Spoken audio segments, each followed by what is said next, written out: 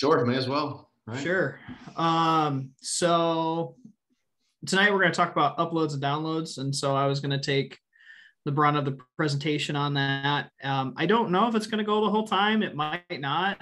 So if not, then we can use the other time to, either call the session or ask questions or so on and so forth. So I'm just going to get started here. Share my screen. Desktop 2. All right. Can everybody see the book? Okay. Are the review materials. So tonight we're going to talk about uploads and downloads.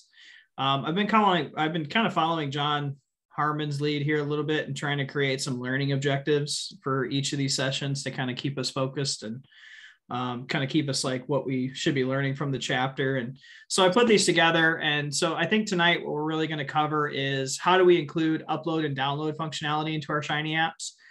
We're also going to talk about what are some of the elements that are required both in the UI and the server to get this functionality to work. And then we're going to discuss how those two interact together to make this functionality work. And then we're going to develop an app that validates the user's inputs based on that upload. And then I got a couple of examples that I'm going to share tonight to kind of highlight this functionality and how to kind of get it to work. Again, I don't think it's going to take the whole session tonight, but again, if we have questions, definitely jump in. And I have a couple of questions that I'm going to aim towards Kevin because I know he's done this before. And so there was a couple of questions that I had when I was putting this together that I think you might be best to answer them. So let's kind of start off with the first part of the book or the chapter was really talking about file uploads. And the UI, it really talks about and splits it up into the UI and the server. And so when it was discussing this, the one function that we use to build in the file upload is this file input. At its core, there's two arguments that you have to specify is the ID and the label. ID obviously gets passed on as an input into your server, to which you can use to do whatever you want to do with that data that gets imported from the user. And then your label just changes the label of the changes the label that the user sees in the UI. There's some other arguments that were discussed with this function. There was the multiple argument, which allows you to, or gives your user the functionality to add more than one file. And then the other one, which was accept, which I thought was kind of interesting because accept is kind of like a validation to make sure that the correct file format is getting uploaded by your user. However, there was a little caveat with this accept function, that being that it depends on the browser. So sometimes some browsers restrict, if you have the accept function set up for file input, it will restrict the type of files that you can, but other browsers will not. Now, I use a Chrome browser and I was kind of playing around with it with some of my examples. Chrome did this, but I didn't test other browsers. So I was interested. I was going to get Firefox and I can't do, is it Internet Explorer anymore? Maybe it's Edge. But I didn't really kind of test that out. But the book really talks about that you should, beyond just setting this accept variable or this accept argument, you really should focus on doing validation inside of your app just beyond this argument, because, who knows if your app's public facing, who knows what browser people might be using. So with this, yeah, go ahead. Sorry, I didn't mean to interrupt. No, you're good. What I was going to extend, I think in Firefox and Chrome, I'm 90% sure, 99% sure of this, you can, I think it's an extension or it's a system setting where you can spoof the server. So you can replicate, like a lot of the times you'll have server side that looks at your browser style and then chooses which type of argument to pass. It's a client server side architecture, but I'm pretty sure in Chrome and Firefox, there's an extension or a setting within the undertone of the browser that allows you to switch different web-based protocols. So it's like you can have a Chrome browser, but actually it acts like Internet Explorer.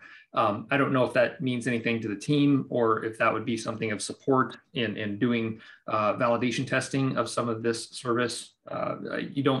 I don't recommend having 18 different styles of browsers on your computer. That's usually not a good sign. But like I said, I think it's Chrome and Firefox for sure. I don't know if the other open source browsers have that same feature or not. Yeah, and I think really kind of what the book was getting at is like, yeah, this argument's available to you, but don't always trust it because you don't necessarily know, you know, if your app's going out in the world, you don't necessarily know. And my guess is that users will try and input anything into here. So you might require a CSV, and you know, Kevin's shaking his head on this. Someone might be like, well, I'm going to input my, you know, my ping of my dog, you know, or a ping file picture of my dog and see what happens. And, you know, and I mean, also too, on side of it too, malicious intent too.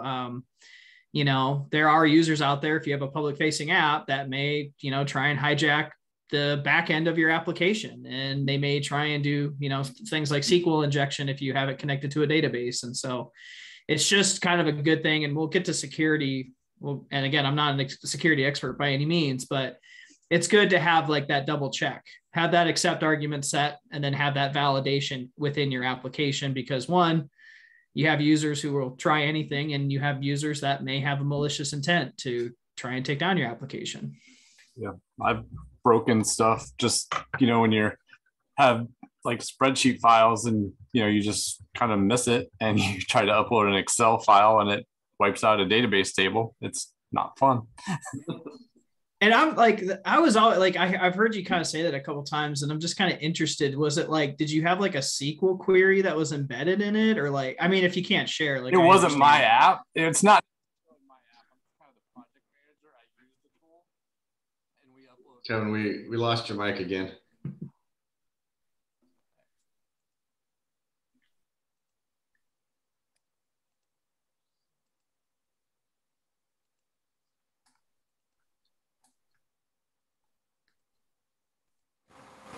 Sorry about that. I don't know what I'm doing to do that. But no, it's an app I use at work. It's not a shiny thing. It's just but it is a SQL based app, and the MIS person is like, I don't know why I had to delete the files because it's usually supposed to overwrite, but it, you know, in an Excel file, it'd wipe out a database table. And so we put a stop to that. But, you know, if you accidentally put up a Excel file and wipe it out, the database table, the whole payroll files. So thank goodness for backups, right? Yeah. and you hope at that moment your database administrator is doing their job and doing their due diligence. So, but yeah, so with that, I mean, again, you know, add in validation outside of this accept, but, you know, again, there's this accept argument that you can have. Traditional file extensions like CSV, TSV, RDS. You can also limit it by MIME type. And, you know, I'm not really familiar with this format outside of it being a picture format. So like, well, I shouldn't say just picture, because you could have JSON or PNG. And then other ones like audio, video, or image. You know, again, it can accept many different files. I mean, when we say data loosely because it could be any types of data. It could be photos too, if you wanted to create an application to do that. There's other arguments that are available to you. Again, if you're interested, just look in that question mark file input. That's a great way to kind of get more information about all the different arguments that are available for that. Now on the server side, it's a little different. So in the server, we're working with a data frame, and I'm going to share an example with you. I'm going to share the example with you here in a second, but it's a data frame of a special structure that has 4 different columns. When a user uploads a file, and specifically we're going to look at a CSV file, it's going to give us the name of the file. It's going to give us the size. And then again, it defaults to 5 megabytes, which you can adjust. So if you want to give your users the capability to do a 10 gig file and you have the resources to process that, you can change that. It also has the Shiny Max request size option that you can change the size, the type, which is the MIME type, and then the data path where the data is actually stored, which is a temporary file for the application. So I'm going to kind of bring in our first example for tonight. If you're ever interested in accessing these, if you go to the book or the resources that are available, for the review materials. If you go to the book club mshiny and look in the example section, there's a whole bunch of different examples for you to access if you ever like interested in seeing how something works. But what I'm going to do is I'm going to show you kind of the app upload. So in our case right here, here's our file input. Again, it's in our UI. All this does is it just creates the UI element. For this application, I've decided to use accept to only take in a CSV file, TSV file. Again, include validation, which we'll talk about here down at the bottom. But this accept should limit the types of files, should be kind of like that first checkpoint for the files that get uploaded. And then, the placeholder argument which says, hey, just give me some data. And we'll show that in a second. And I do give the user ability to do multiple files, although I'm only going to share one. The book also talks about, and we're going to flip over to the server side with this example right here. The book really mentions that when you do have an upload, what you should include is you should include that rec function. Again, because you don't want, you want to pause the app. You want to pause the app for a second before any input is provided. And so what we do here is we provide a rec, and the requirement for this is that input upload. So we're actually pausing execution until our user gives us the file that we want to process and do whatever we want with it. So the other thing right here was the validation. And so this is kind of like our second check to kind of that second checkpoint for the data that gets uploaded. And the book talks about this, this function from the tools package, which is file extension. All this really does is it just pulls out the file extension. And in our case, it's going to be a CSV, and it saves it in this kind of object called extension. And then it does some error handling where it's like, it takes this extension. And this was the first time that I actually understood what switch does. I was like, oh, I really get what switch does. But it's kind of like, hopefully I don't want to say it incorrectly. It's kind of like a more flexible if else way to handle errors. And so what it's doing is switch is taking in this extension object, and then it's passing it along and it's saying, hey, if it's a CSV extension, run the import through vroom and then use this data path to pull it in. And our delimiter is going to be a comma. If it's a TSV extension, use vroom at this data path, and it's going to be, and our data file is going to be delimited or tab delimited.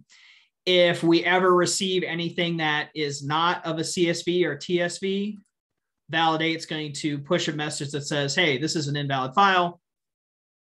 Stop, you needed to put a CSV or TSV file in.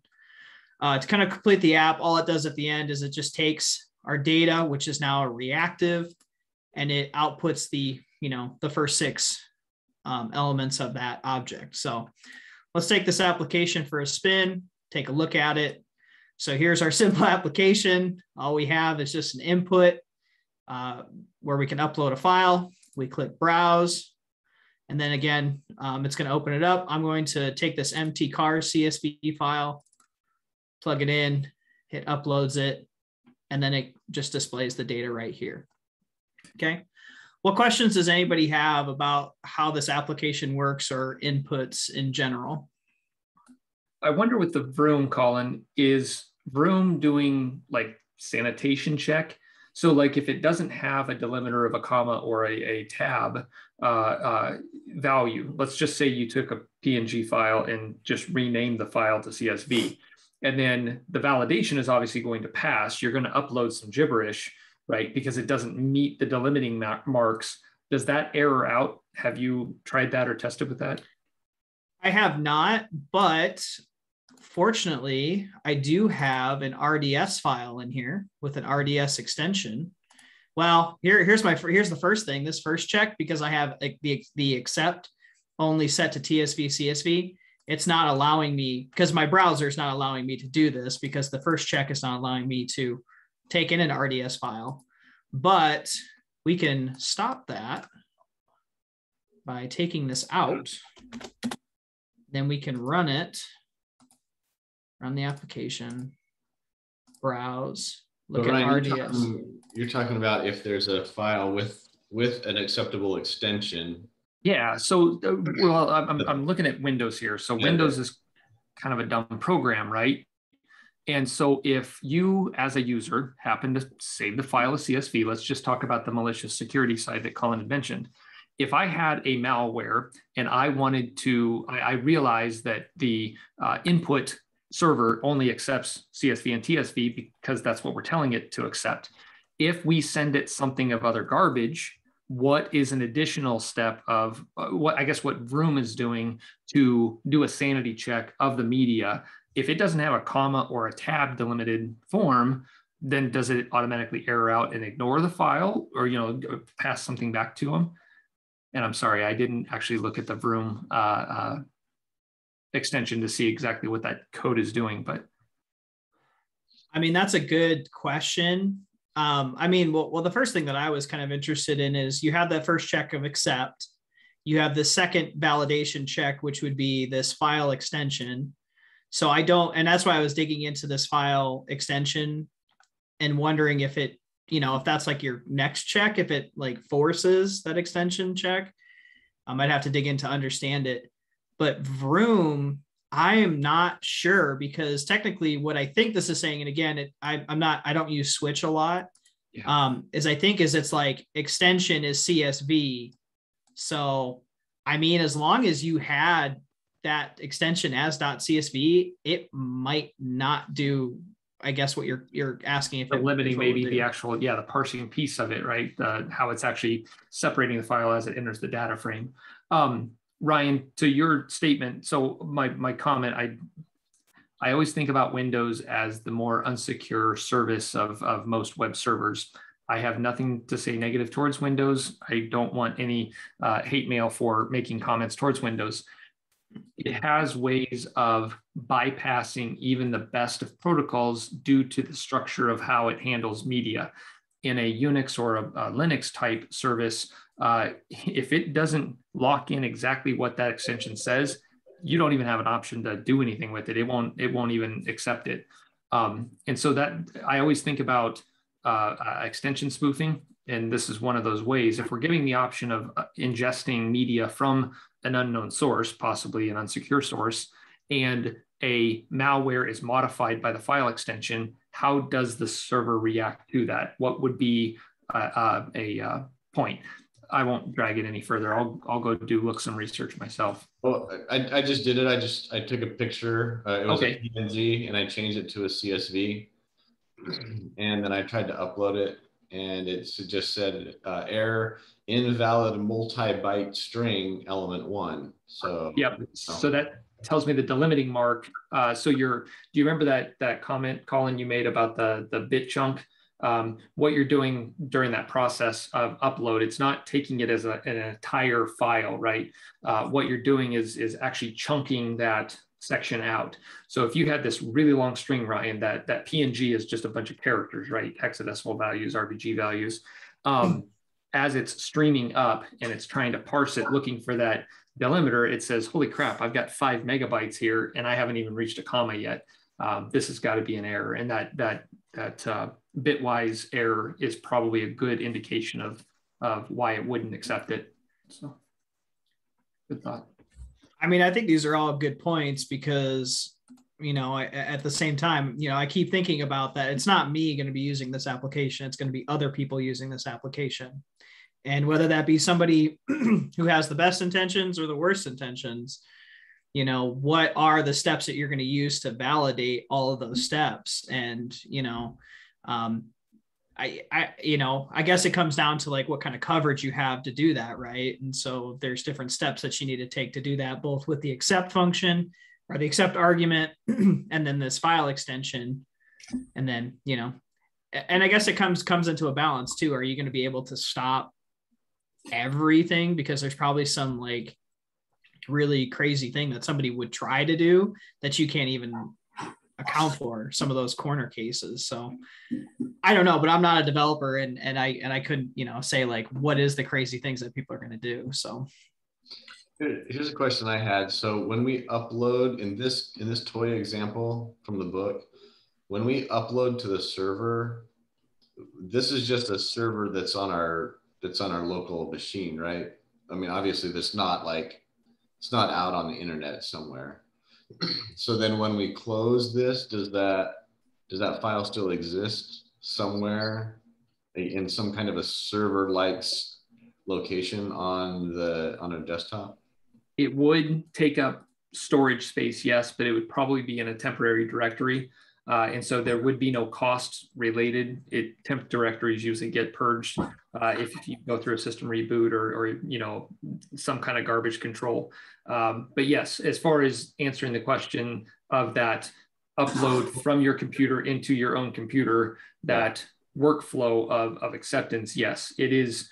Your server itself is taking up temporary space or hard drive space for sure. And it exists only until you end the session with the server, and then it becomes marked for deletion and overwriting and so on. I think what I would answer it with is persistent versus non-persistent memory. So in most server applications like R and Shiny, as it kicks out that, it's considered a non-persistent memory. So yes, it's taking up the space in the time that it's running. As soon as you collapse or end that process ID, anything related to it is also purged as well. I don't want to take us down the pathway of garbage collection, but that's actually what's going on kind of behind the scenes, even at an under layer behind the Windows operating system or Unix operating system. And that's a good segue, because what I was going to do next is like, well, let's dig into this a little bit. Let's see what's happening. And so what you can do is you can throw a breakpoint right before the switch so that we can kind of play around with it and look at the data object that's available. And so if I run this, and I first have to do an upload. So I have the application running over here. So I have to upload some data before the debugging browser will work. So let's do empty cars. So now I get kicked into the interactive browser here.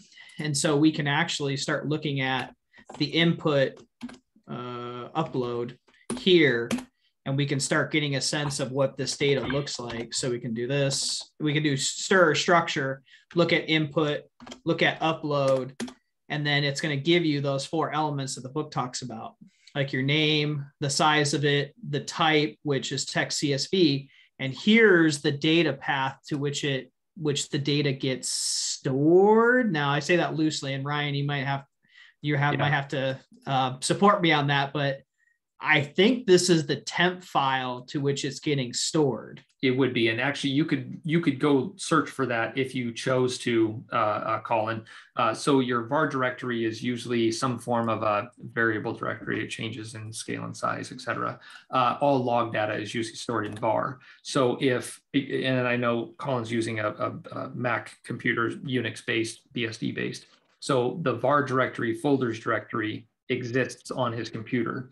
Then underneath there would be the -4 and then some other gibberishy number, which is assigned by the operating system itself.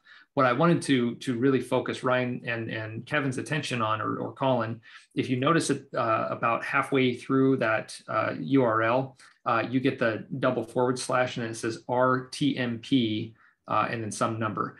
I don't know if that's RTemp or if that could just be unique. Coincidental that it's named RTemp, but that you're taking up memory space, yes, but the operating system and the server itself is managing that handling of that media type or that extension. It does have, you could go and literally copy that var folders all the way to the end of CSV, go into Finder and navigate to that point. You would probably be able to open the same file that he just uploaded. Well, that's what I was wondering. Like I'm not going to spend time doing it, but I was wondering if I could like find that var folder. And I don't want to be exploring my files, over a recording. No, but that's okay. What I was going to mention, and I'm sorry for taking this much, but the var directory is a unique a unique directory, and make sure I use the right vocabulary.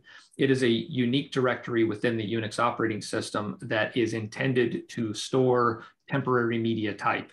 So when I mentioned log data, everything related to Linux, Mac, your iOS operating system, your phone, your Android phone, it will always have a var directory. So in Ryan, your case with having your Windows-based operating system, go into your .app from the user documents. Inside documents will be a .app. Inside there, you would have all of your temp data. And that's kind of a similar-esque way of explaining what the var directory is. var is very critical into web development or web server. That's actually where you store your www folder, and then it symlinks back to the other part of the server that anybody can't touch. It's a wormhole. It's blocked. So. See, and it's I mean, like, I know I'm digging in this. I'm really like nerding out on this right now because like I'm just, I know there's a var folder, and so I'm like, I just want to, I mean, the question is for me too, is because we stopped execution here with that breakpoint, right? And so we haven't imported this into the app environment yet. Good point. So in that case, this would just be populating your URL path or your namespace path of where it would store at. Then, yeah, that's a great comment. So, I mean, I guess the biggest point here to remember is because we breakpointed this here, and because we're going to do this next check right here for the CSV, like we can check that extension variable in our interactive to browser, and it should be CSV. And that's what that's the object right there that gets used to check in the switch and go to Vroom. So cool.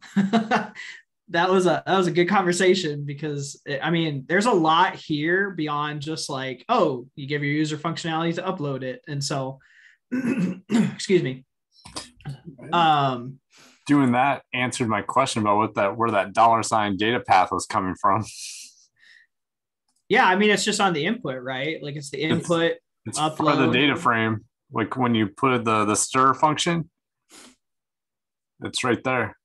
I was wondering where that was coming from. And the other thing that's cool about this too is like what you can do is you can actually take this whole thing and run it. Like if you wanted to, you could just take this out in your interactive browser, run it, and see what the data object will look like. So you can kind of do a little bit of testing here in the interactive browser, kind of pausing the execution. So I thought that was kind of cool. And so take it for what it's worth.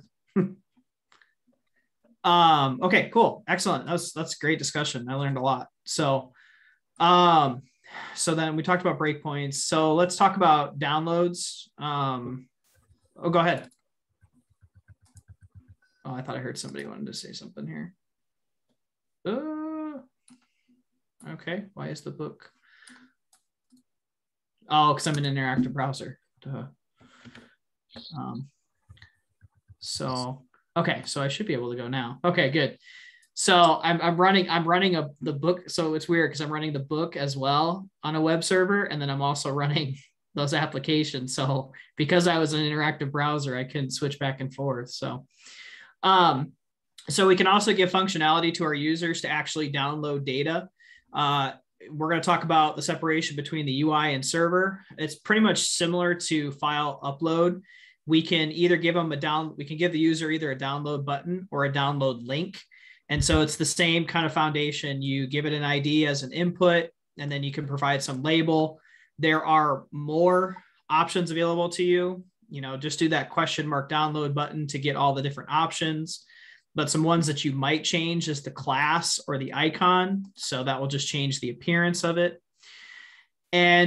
But what's important about this is the server with the download, giving functionality of download for your user is a little bit different, because now what we need to use is this function called download handler. And with download handler, there's two required arguments that we need to use, and that's file name and content. However, the input into file name and content of this function needs to be functions.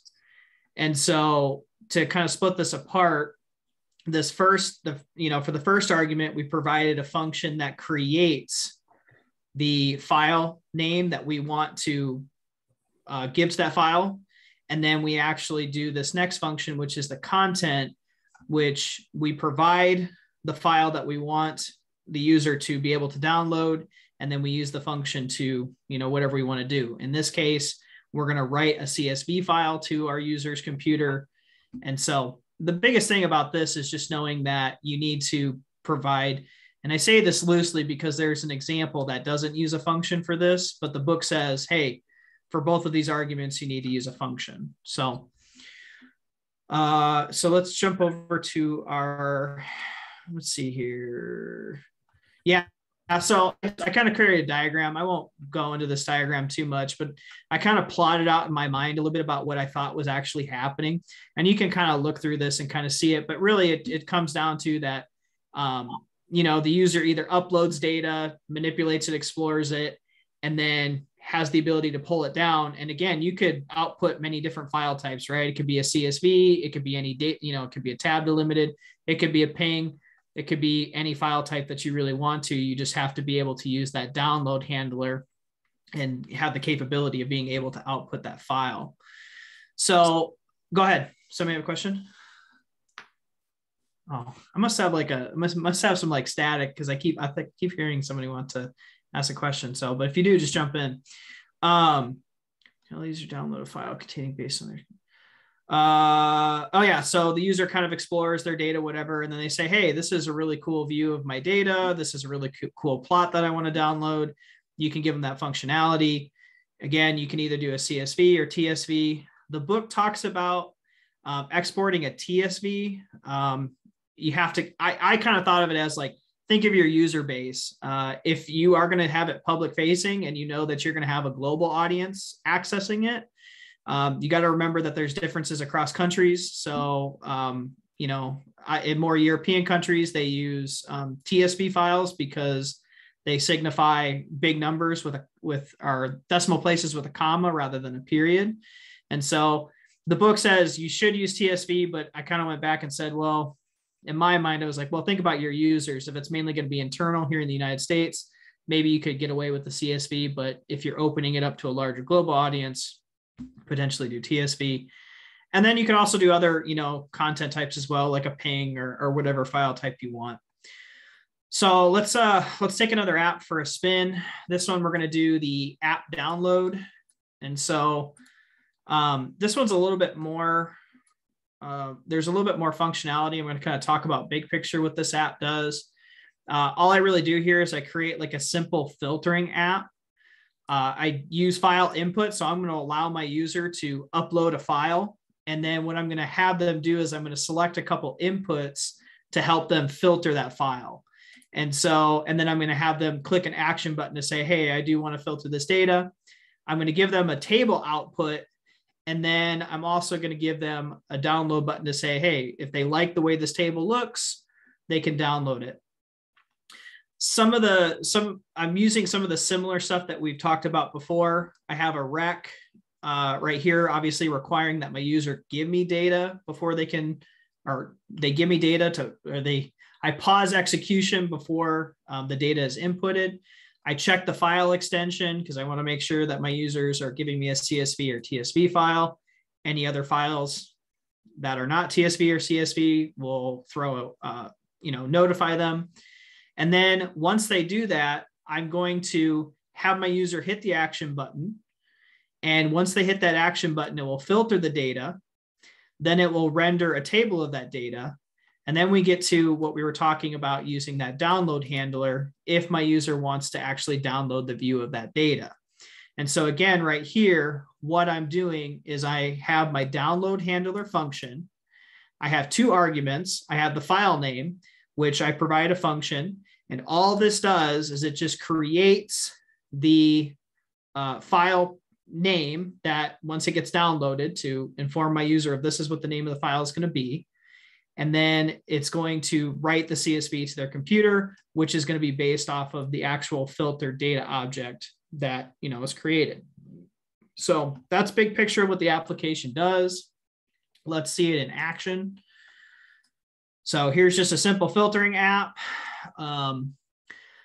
So I'm going to go in here. I'm using this data called Midwest. It's from ggplot2. It's just population data for Midwest states or counties within counties within states that are in the Midwest.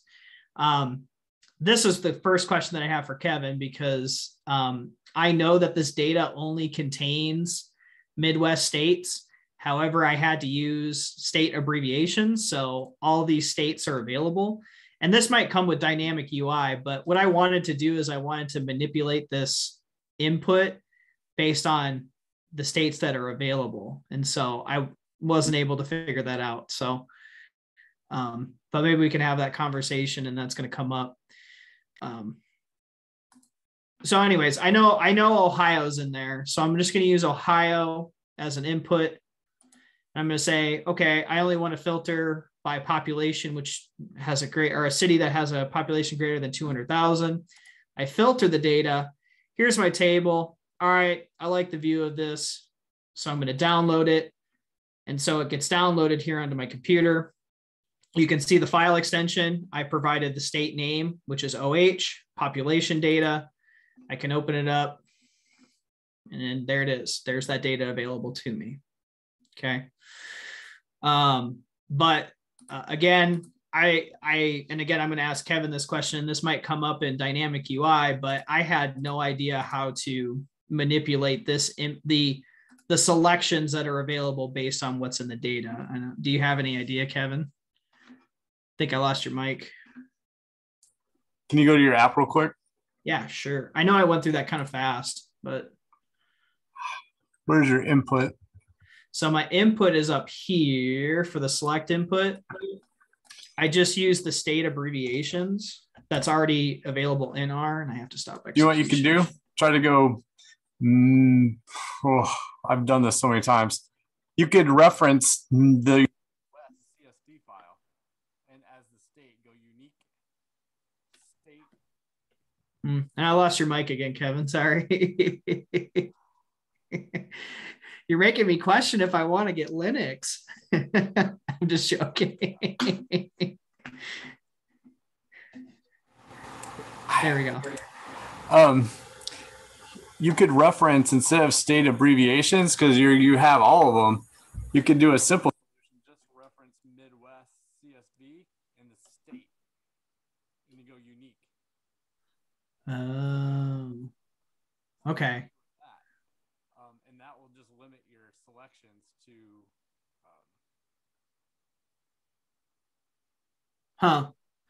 Yeah, I'll have to play around with that a little bit, but that makes sense, because that was like, I was putting this together yesterday, and I was like, I don't have time to figure this out, but I can shoot you a snippet.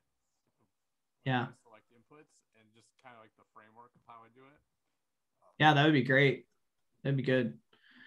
But again, big picture here, if we want to give our users ability to do that, we have to use the download handler, and we have to use the file name, and go from there. So what other questions do people have in regards to downloading data?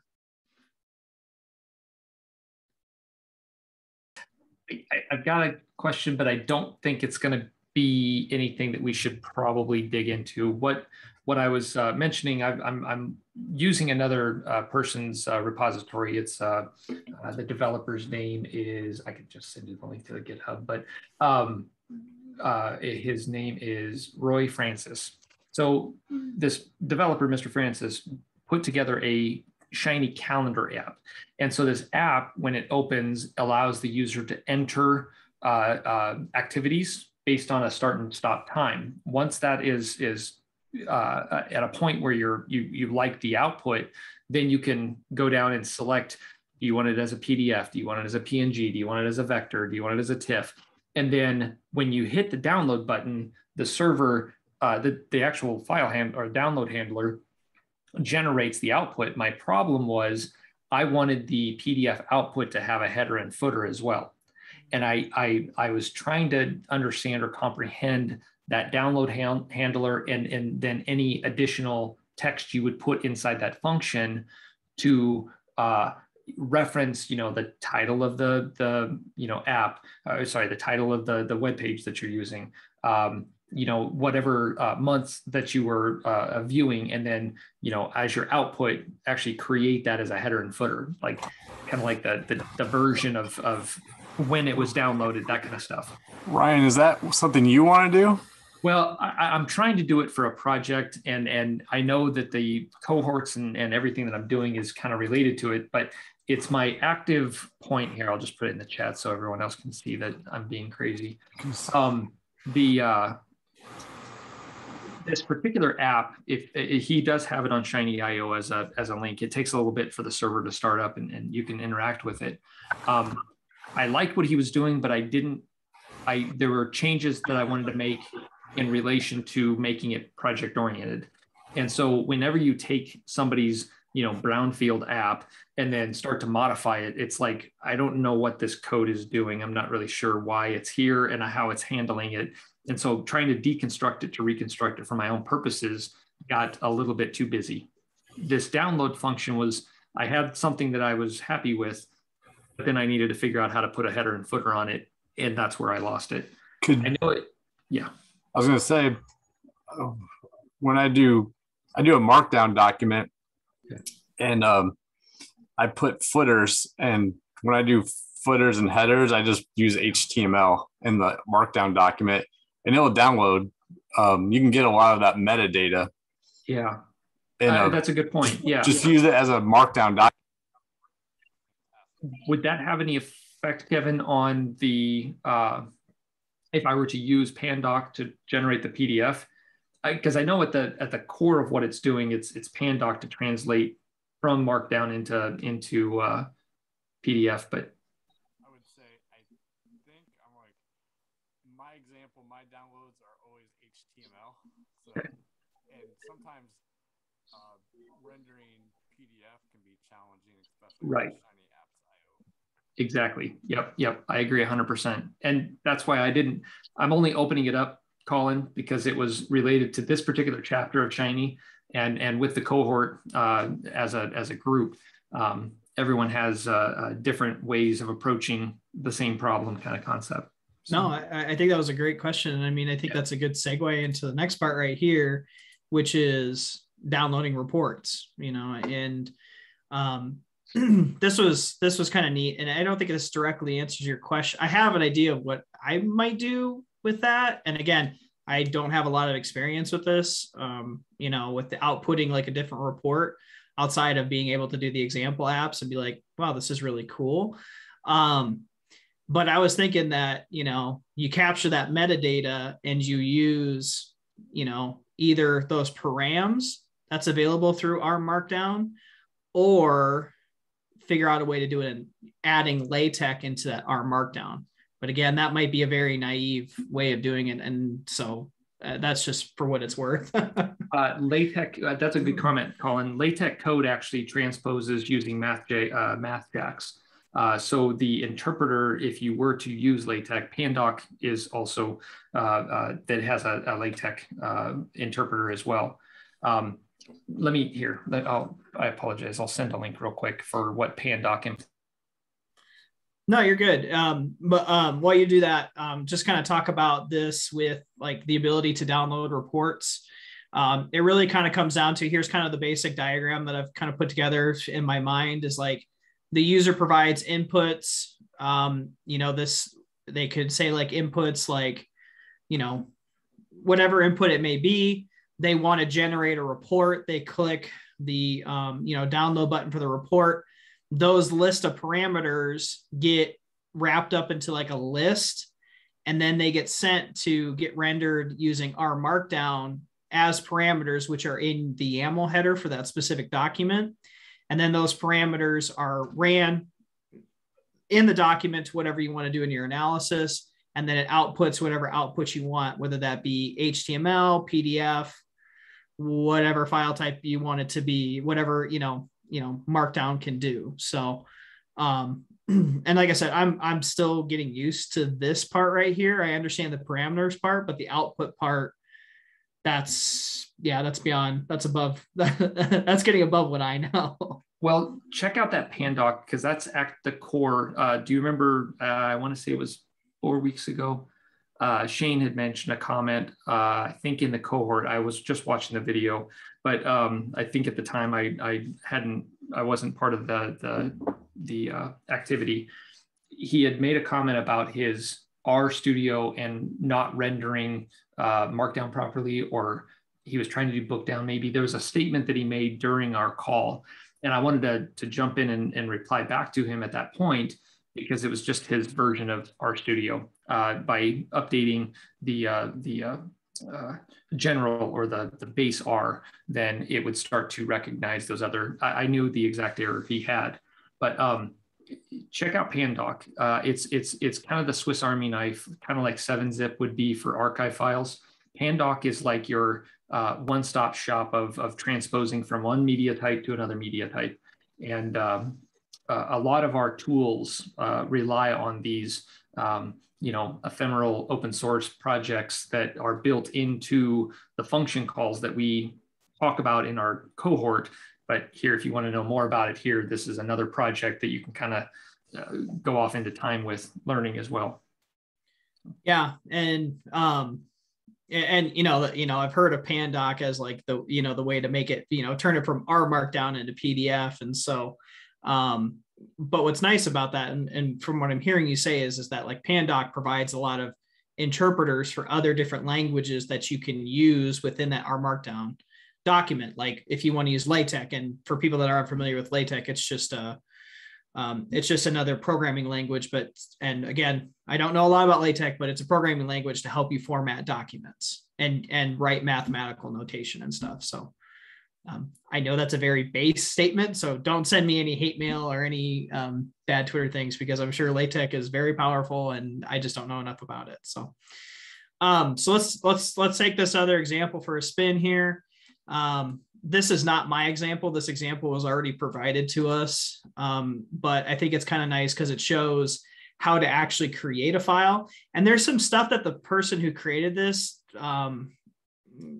which is interesting in how they do it. But the biggest thing is some of the biggest things that you want to notice about this is that they create this function that passes along all the elements into our Markdown render, which will create the actual report. It will actually output it to the user's computer. And so here's all the different arguments for it. The one that I really want to highlight is this params argument. So what's going to happen is that the user is going to provide inputs through their application or the interaction with the application. Those are going to be wrapped up into a list and passed into as parameters. And then it's going to get sent to an R Markdown file, which is an important thing to know. If you're going to have a report get outputted, you need to have a .rmd file that gets used to create the report. And in this case, it's a very simple report. I mentioned the YAML header. This is metadata for the actual report itself. For when it renders, it uses this metadata to render it. And in params, these are like variables that get pulled into the document.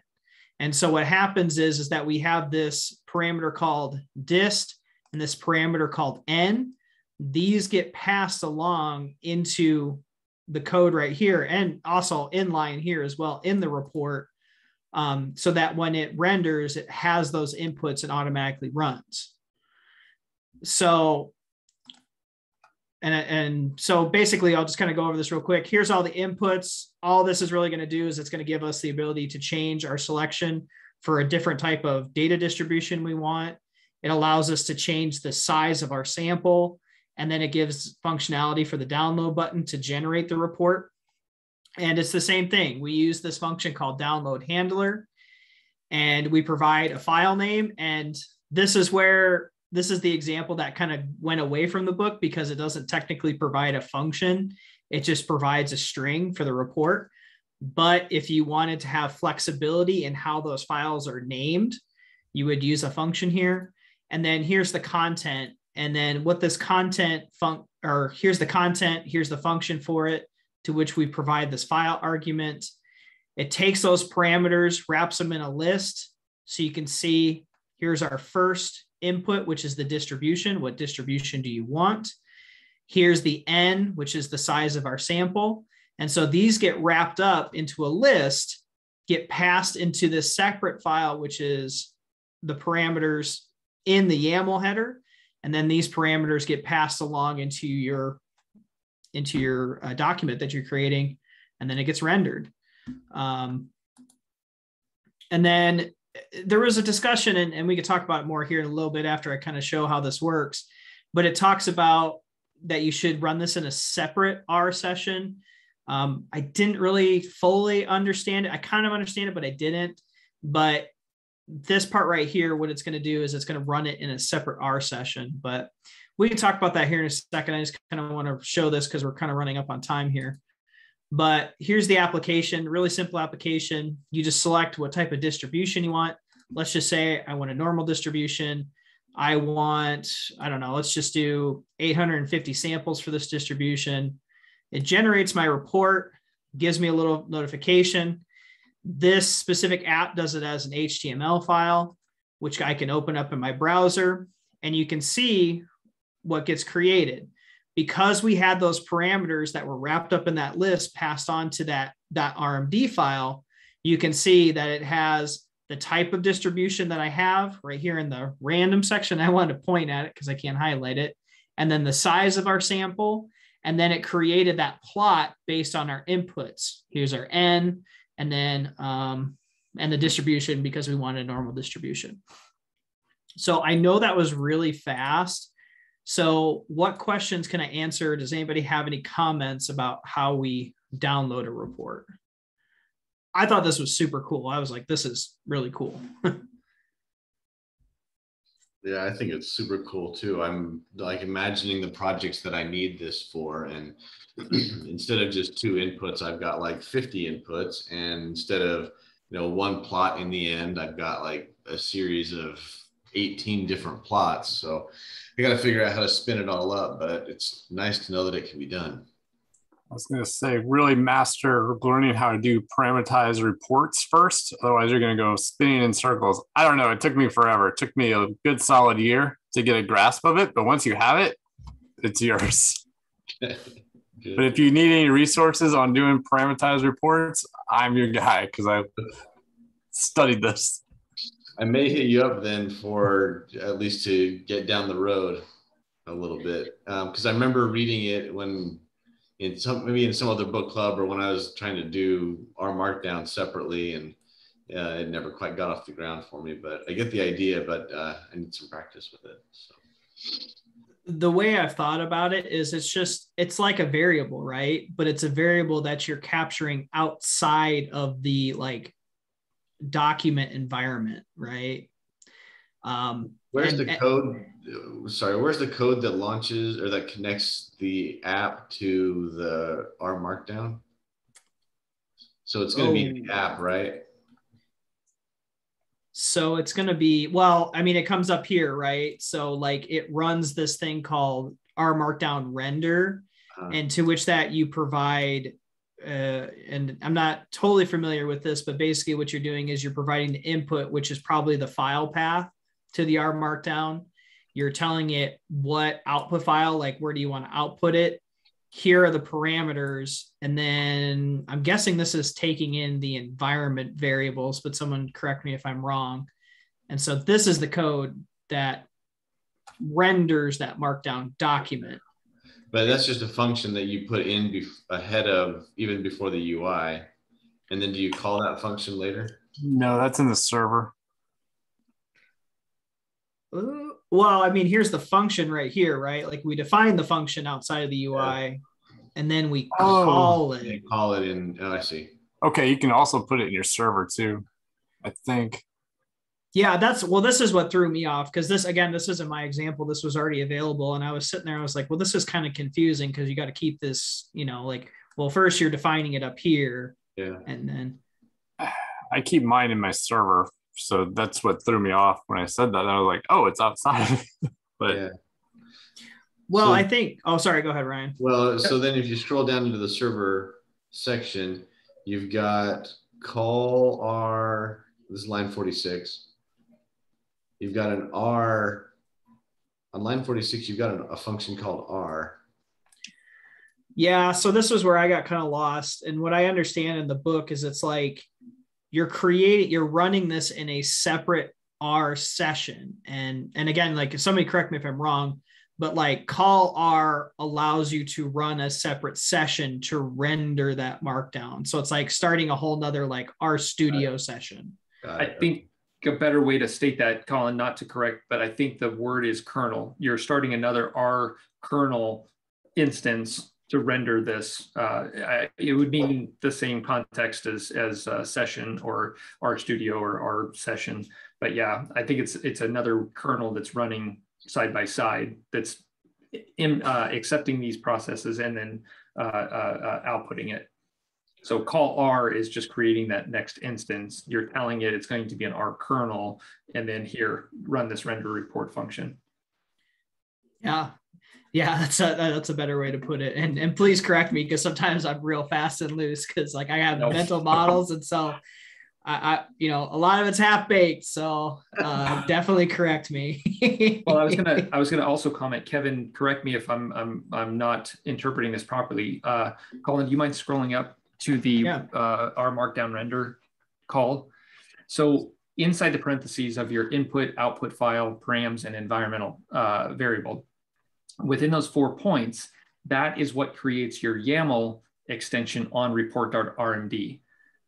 So if you go to the next tab, report RMD, that is the 4 points, right? I guess it doesn't have the environmental on there. Maybe I'm incorrect then. Never mind. Scratch my statement. Sorry. I thought the 4 render R markdown variables that you had listed there would create that YAML call at the top of that point. But I don't think, I'm not seeing the same. Yeah, and I think this is just the YAML that you create. So, I mean, you have it. I kind of think of it as like a template. Like you just have a template that's on the side, but that's again, I mean, we actually created our first parameterized report at work. And so outside of like an application, so I'm still learning this too. So, but that's a good point. And I saw there's like an R community meetup that's going to do like a Zoom call for, and I don't want to go over time because I see we're already at 7:04, but it's a specific session or a specific session that covers parameterized business reports. And so I will definitely be at that one. So I encourage you to join in because those sessions are usually pretty good. Do you have that link, Colin? I will find it and I will put it into the Slack because I don't have it immediately. So, but yeah, and those community meetup groups are usually really good because they're put on by our studio and they usually have some really good presenters. And if you're interested in this topic and going a little bit further, I would definitely check it out. I think I'm going to have one of my student workers jump in on it too. Cause I'll be like, this is what you're going to be doing. So learn this. And Kevin is the keynote speaker. Right. Cool. Well, that's all I have. I mean, I can hang out and work through a couple more things if people have any more questions, but I guess I don't want to hold anybody if they have other obligations, but that's chapter 9. So dynamic UI is next. And Colin, when you and I were speaking, I couldn't remember what chapter I had dedicated to. Is it next week or is it going to be chapter 11, I guess? Well, we'll do chapter 10, and Kevin actually brought up a good point earlier in the week if we should split it because it's pretty long. So it can take 3. It can take 3. I'm serious. It's a lot there, and that's okay too. Like we totally can split it up into 3 too if we need to. I mean, if you want to take part of it, Ryan, like that's cool too, or if you want to work with somebody, like I'm cool with that too. I don't want to put all the burden on you to put it all together. So I hadn't presented in a while, so I was trying to offer services, keeping everybody moving and allowing them to jump over. I was going to add a statement in the EPGS earlier today with Russ. We were talking not Golan, but it was just simplicity. The whole entire discussion, Frederica was our presenter, but she was talking about the simplicity of building the app. And that was kind of mind blowing. It's kind of expect the unexpected from your user. Kevin, you've already mentioned that with completely blasting away database tables. But then the second was not just keeping it simple, but like it's value added simplicity. So like one of the questions they had was, does the person really need to see 18,000 lines of a CSV file that you just ingested? That's kind of like, no, that's probably not really worthwhile. It's no value added. So why put that on the output side? Anyway, it ties together, I guess, I'm putting both cohorts together, I guess. No, I mean, that's a good point. I mean, what's the concept they call it? Yangy? You ain't gonna need it. Is that what it is? Is that the official like programmer developer term for something? KISS method, keep it simple. That's another way of saying it too. So how about this? So Ryan, if you're interested in taking it, how about you see how far you get? Like maybe put together something for an hour, and then or like maybe just kind of judge what you think an hour could take, and then like post out in the Slack and say like, this is as far as I get in one session, and then we can maybe go from there. Does that work for everybody? Sure. Cool. And I could jump in too, like if I can jump in too to help out as well, and anybody else who wants to help is more than welcome to. But yeah, we could split it up. I think that's a good idea. The end, it gets into functional programming, and I'm like, wow, it's really cool, but tough stuff.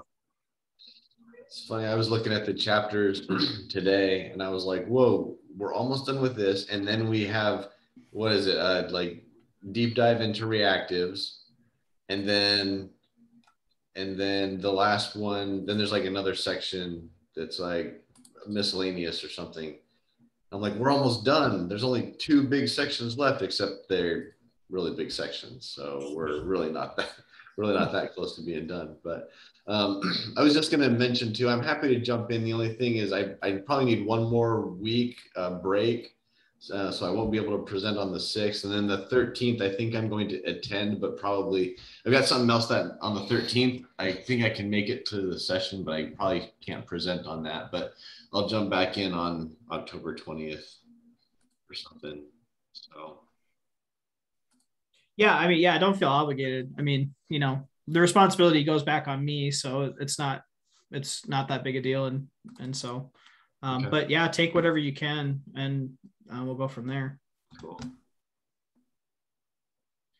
Well, that's all I have. If you guys want to keep hanging out and talk about this stuff, it's cool. If not, have a good rest of your night. I'm not pushing anybody away, but see you guys. I think I'm good. Thanks, Kevin. See ya. Take it easy, guys. Everyone.